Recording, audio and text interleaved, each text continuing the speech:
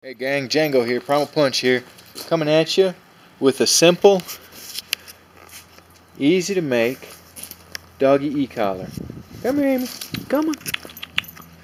So Amy has been tearing herself up, man.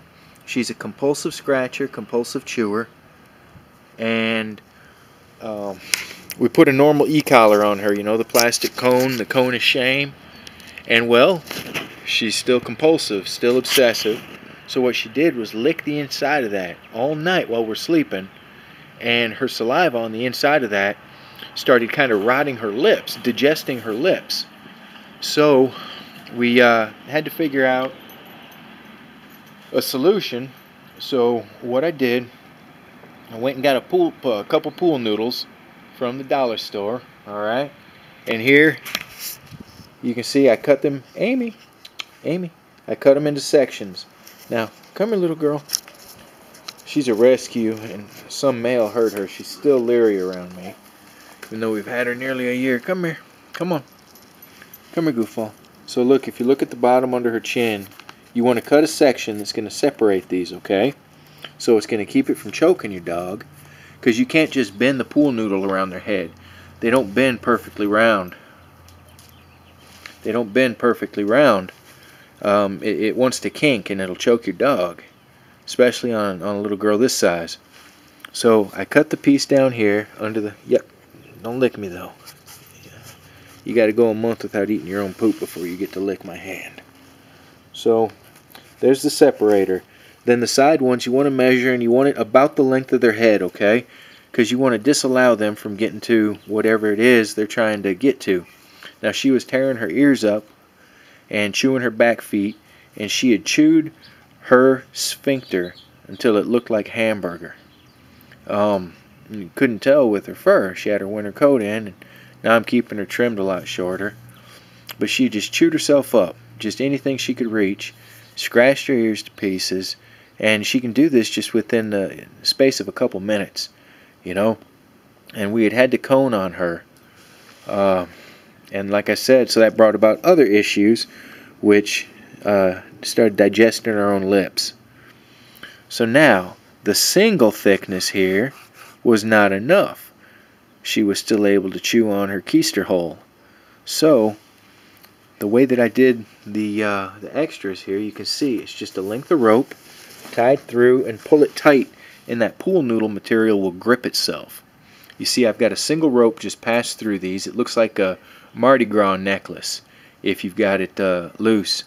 Now I've got enough here to do a double butterfly knot, and that way it's easy to untie and loosen if you need to, but this actually will pull right off as it's got flex, but she can't get enough leverage to push it off her own head. And now if she tries to get to her keister hole, there's the material in the way.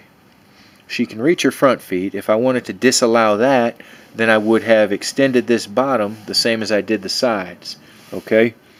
I would just come out here and added another piece running along the bottom. Then she wouldn't be able to reach anything.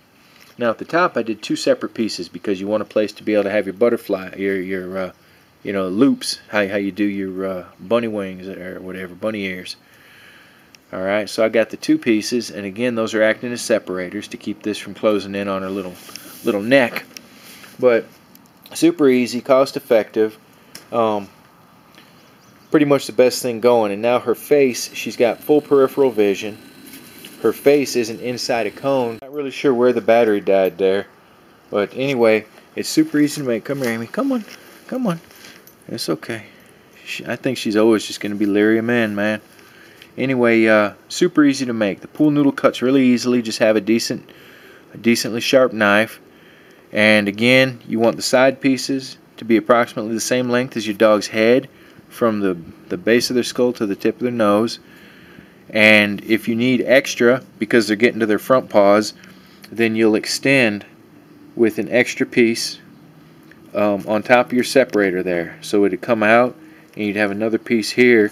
Just add your rope through that outer layer and cinch it semi-tight through those pieces.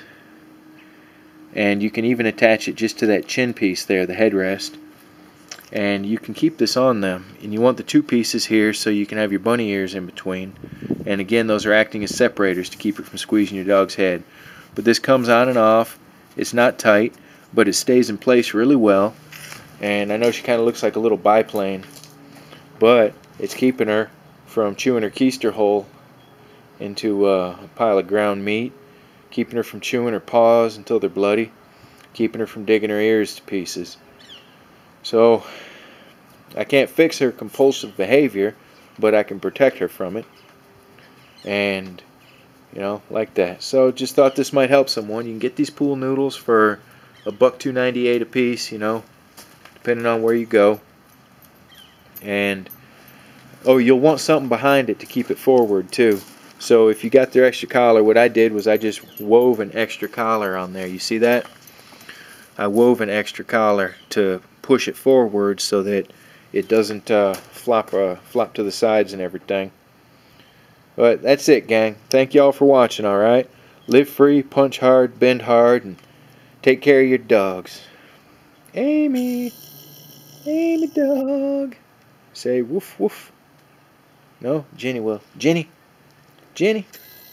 Bark. Bark. Jenny, bark. Bark. Yes, a good girl. Bark. Yes, alright, good girl. Alright, gang, thanks for coming by and hanging out with me. Hey, good girl. I appreciate you, okay? Be good to yourselves, because you're worth it and I dig you. Bye now.